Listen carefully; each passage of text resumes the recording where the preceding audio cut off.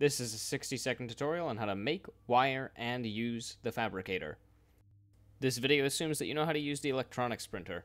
To begin, cycle through on the electronics printer and find the build kit for the Fabricator. Once created, you're going to want to place down your Fabricator and then wire it into your electrical grid. Make sure you've connected the data port as well as the electrical port. Ensure that you've left room so you can plug in a computer that you'll be making in just a second. Go back over to your electronics printer and then find the kit for the computer. Once you've made your computer, place it down and plug it into your electrical grid. Make sure to plug in both the data port and the electrical port. Go back over to the electronics printer and then print out a manufacturing motherboard.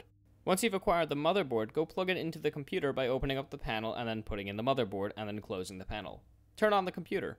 Click the plus sign next to Fabricator and then you can pick any item the Fabricator can make. Press the play button to begin the crafting. The Fabricator does need materials inside of it to function though.